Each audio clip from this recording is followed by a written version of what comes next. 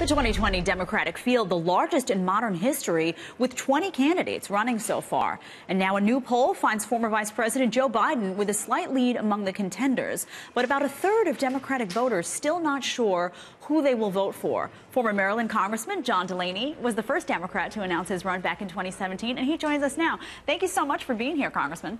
Thanks for having me. Now, my question for you is, when I read your platform, you come off to me as a moderate Democrat. Are you worried that there's no room for a moderate Democrat right now in this field?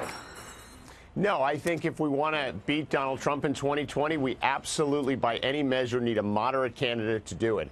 Someone who can win the center, because I think the 2020 race is going to be fought in the center. Someone who is actually putting forth policies, new ideas that make sense and can get done. Someone who's not spending all their time talking about the president, but actually talking about how we bring this terribly divided nation back together. And someone like myself, who was a successful entrepreneur and business person before I ran for Congress, which is, I think, what we're going to need to go against President Trump in light of how the economy's doing. Yeah, but what about the Democratic voting base? Because you're someone who is not, as far as I can see, supporting Medicare for all or the Green New Deal. You're coming up with your own alternate proposals, yes. For example, with health care, something that allows for private insurance to still have a place in the marketplace. Sounds like terribly reasonable. But what about that voting base? Are they hungry for the A.O.C. Bernie Sanders style? Socialism is great. You know, Green New Deal is fabulous. Let's let people who are in prison right now, terrorists in prison, have voting rights. Is that where the voting base is?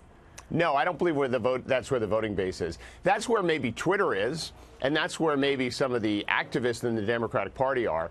But I think most Democrats are actually for solving problems, trying to bring the country together, putting forth ideas that make sense. I think most Democrats, like myself, think these half-baked notions around socialism is really not what this country is about and is not the way to move us forward. So say you have an independent voter out there, someone who doesn't necessarily align with the Republican Party. Do you think that you would be able to appeal to a limited government independent who cares about the debt, who cares about these issues, and feels that both parties have betrayed that person and have not fulfilled what they've been looking for? Absolutely, because one of the key aspects of my campaign is to be honest with people. And I think elected officials on both sides of the aisle have been terribly dishonest with the American people, which is why independence, for example, in many ways is the fastest growing part of the political spectrum, because they're tired of elected officials who put the interests of their party ahead of the citizens and ahead of making real progress. We've paid a huge price in this country for decades because we haven't gotten basic things done. We haven't solved problems. We haven't prepared our country for the future. We've been too busy engaging in hyper-partisan warfare. Honest question for you, though, hoping for an honest answer. Are you concerned about the future of the party when you look at the mainstream of that Democratic Party now advocating actively for socialism and things like a Green New Deal and massive government overtake of the healthcare industry? Does that worry you as someone who is more of a moderate and recognizes that you got to appeal to the center if you want to win a general election? It doesn't worry me across the long term. It worries me now because I think a lot of those issues are distracting. Like talking about changing the Electoral College is just a waste of time, for example.